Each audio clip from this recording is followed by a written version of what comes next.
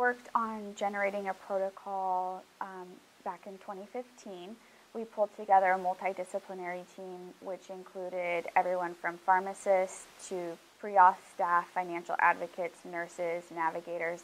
really anyone that was touching that process, which we identified to be a lot of people. So we pulled them together and actually used Lean Six Sigma methodology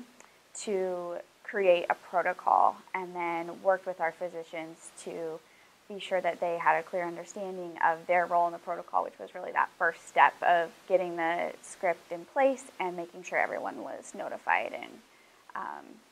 and ready to get things moving for the patient.